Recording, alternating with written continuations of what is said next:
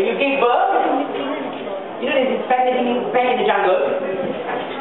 In those days, we don't have hospitals.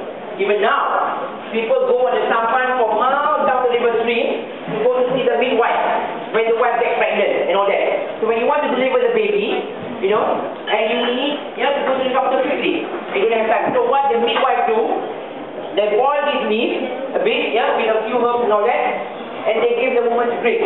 And it helps to induce labor.